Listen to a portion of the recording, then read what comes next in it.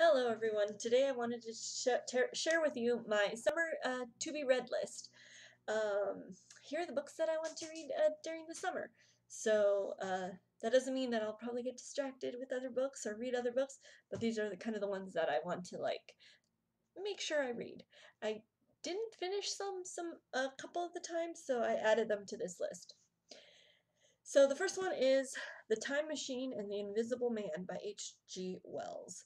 So I've had this book for a while, and it's a classic, and I haven't read it before, so I was like, I'll read it. And it's surprisingly actually really short, and there's a lot of dialogue in some of the stories, so hopefully I'll be able to get through it pretty fast. So yeah, kind of excited to read this one. The next one is one that I've already started, but that I'm enjoying and I really want to read. It is The Story of the Von Trapp Family Singers. So I already started it, and this book is written by Maria Augusta Trapp, and it's actually really funny. And I love The Sound of Music, and I've gone on the Sound of Music tour, so I just had to get this book. So determined to read it. And then there's one that I want to make sure I read because I really like the authors, and that is Aurora Rising by Jay Kristoff and Amy Kaufman.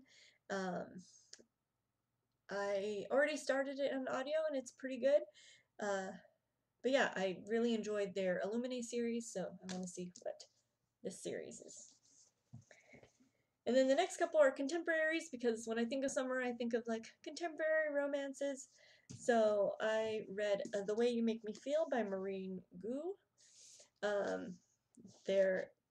I always enjoyed romances, and I liked her other one. So hopefully I like this one too. And then I think this one was on one of my previous TBRs, but I haven't read it yet, and it's London Can You Wait by Jacqueline Middleton. This is the first book in this kind of, I think it's duology. It's about a girl who goes to London, and she meets a guy, but she's not sure she likes him, and then they end up falling for each other, and this is kind of like what happens after they fall for each other. So I like her books, and I like the paperbacks. So anyway, those are the books that I want to read during the summer. Let me know what books you want to read in the summer.